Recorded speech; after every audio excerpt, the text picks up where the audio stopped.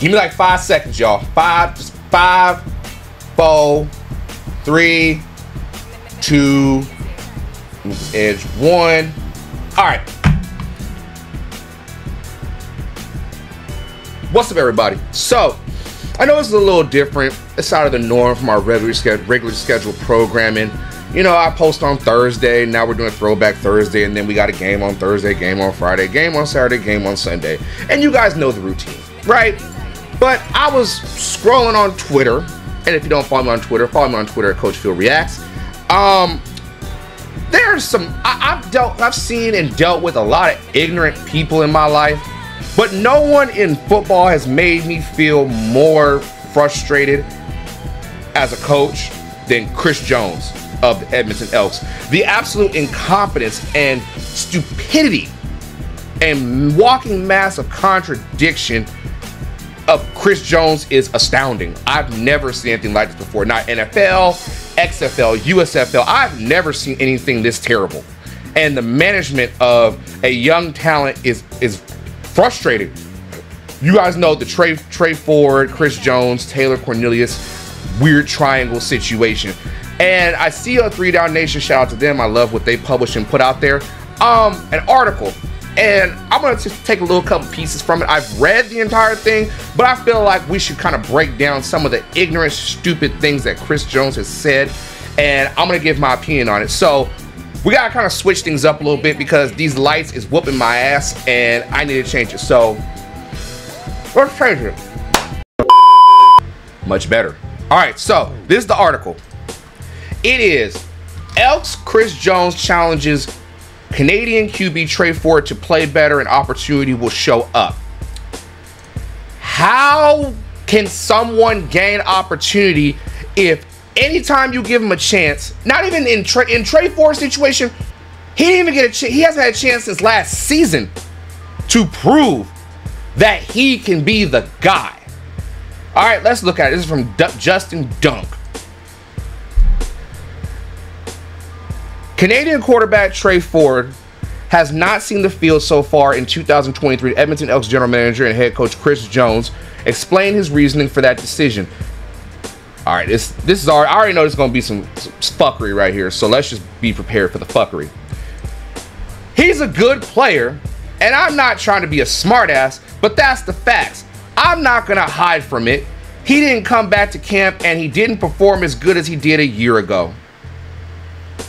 Compared to the other shit that you've got going on, Chris, with the other quarterbacks, I think Trey Ford might be the best decision to go with at this point. When I first read this, I got mad because dude showed what he could do last season. Obviously, we don't really have film from camp to be able to justify, but I know there couldn't have been that drastic of a drop-off for Trey Ford. That Taylor Cornelius gets all these chances to show, hey, I'm the guy. No, you're not the guy. All right, so let's continue. A year ago, he was behind Nick Arbuckle, just barely, and we gave the start to the more experienced guy. And then from there, he got nicked up and it was late until he came back. This year, he's not shown that. He's shown it in spurts, but you've got to do more than what he did during camp in order to get the opportunities. Okay. Sometimes, as a head coach, just even as a coach in general, you have to know when to go with the next guy. And if the next guy don't work, then go to the last resort. I think the last resort is way better than what you've got going right now, Chris Jones. But let's continue. Jones selected Ford in the first round, 8th overall during the 2022 CFL draft. He made his first career start in week 4 last season, completing 15 of 26 passes for 159 yards with 1 touchdown and 1 interception while running 6 times for 61 yards in a victory. A victory! Let me read that again. He made his first career start in week 4 last season, completing 15 of 26 passes for 159 yards with 1 touchdown and 1 interception while running 6 times for 61 yards in a victory over the Hamilton Tigercats. So you're telling me that the guy that pretty much probably got you your last win as the head coach of the Edmonton Elks does not get the same opportunity as the guy who you benched and got the backup in, and you saw that the backup isn't as good, so you give the starting job back to the guy that ends up throwing a left-handed interception. Make it make sense, Chris Jones. So we're gonna skip this part right here because it's pretty much saying the exact same thing. Taylor Cornelius claimed the starting job in Ford's absence and received a 2-year contract extension. Why, I don't know. Through 2024. With the Elks struggling to begin the 2023 season, rookie American Jarrett Doege, if I'm pronouncing his last name wrong, my bad, overtook Ford on the depth chart and quickly replaced Cornelius in his first appearance while being given a start in week 4 as the national QB watched from the sidelines. Now this right here is the fuckery right here. What I'm about to read is probably gonna piss me off, but I don't really care. He has to play better. This year, he has not played as good as what he did last year. He's done okay. He's a little bit inconsistent. He can make every throw. His is more on concentration, I think. So define inconsistency for me, because the shit that you've had over the first 6 weeks of the season, that's not even inconsistent. That's just poor ass QB play. So I'd rather take a guy that's going 15 for 26. You understand me? A touchdown, an interception, and a dub than a dude who obviously is not capable of making the right reads, the right plays, and being consistent in Taylor Cornelius. So what's the problem, Chris Jones? What are you afraid of? What is the, what you... We're not even just talking about camp no more. We're talking about the facts. You can say all this stuff about in camp and in OTAs, in EDDs and all that stuff, but the bread and butter is right there. The meat and potatoes are in there. And I love meat and potatoes, and I love when the bread is buttered. You feel me? There's no reason why Trey Ford shouldn't be starting at quarterback, or even how you gonna give somebody an opportunity if you just don't even give them the chance? It's like, that's like me or you watching at home right now. We trying to go apply for a job, and we don't really have, we trying to get experience on the job, but yet they tell you, well, you don't have enough experience. Well, how can I gain experience if you won't give me a chance? Throw me in the fire and give me a chance. You feel what I'm saying? Like, this doesn't make any kind of sense whatsoever. All right, so here's the deal. This is my closing argument of why I think this has got to be one of the most contradictory, ignorant things I've heard from a CFL head coach. Chris Jones is double talking. You can't expect somebody to gain experience and opportunity without there being you giving them the chance. And I know he's wearing 2 hats, general manager and head coach. And that's the worst thing you could do for a guy like him, because he carries himself like a general manager, but he talks like a coach, and you can't do both. It's not a good, it's not a good deal.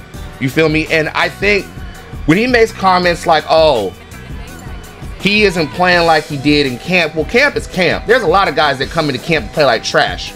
But when your last win is pretty much because of him, why would you not want to give him an opportunity, a chance? What was the point of drafting Trey Ford if you're just going to have him sit and you're going to keep giving other people chances above him?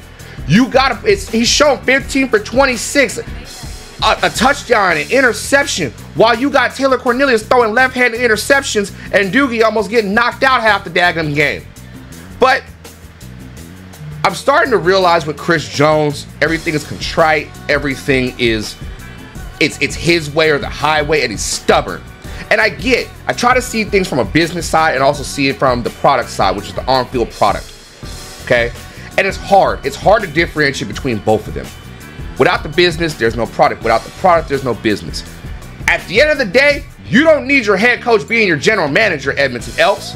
What you need to do is take the loss that you have with Chris Jones and get rid of him immediately. Like, there's no ifs, ands, or buts about it. This man is driving your organization to the ground with his lack of development, because he doesn't want to, it seems like he doesn't want to develop Tre Ford. He expects Tre Ford to develop himself and delegate the responsibility to the quarterback coach or delegate it to the offensive coordinator.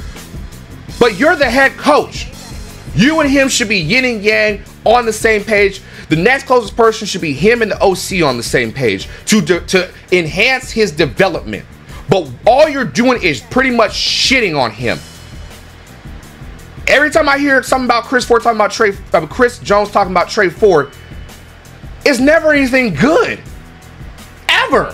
So, but yet Taylor Cornelius gets an extension through 2024, and I get you gotta play the guy that play the guy that you're paying big money to, and people think you have to do that. No, you don't. Take your loss. You invested. You got to spend money to make money. Take your loss. Put Tre Ford in. Let Cornelius sit there and back up. Oh God, he's. Yeah, that's what I think. But what do I know? I'm just a YouTuber. You feel me? So we're gonna get up out of here, y'all. I just wanted to make this quick video because this article just, it rubbed me the wrong way, you know?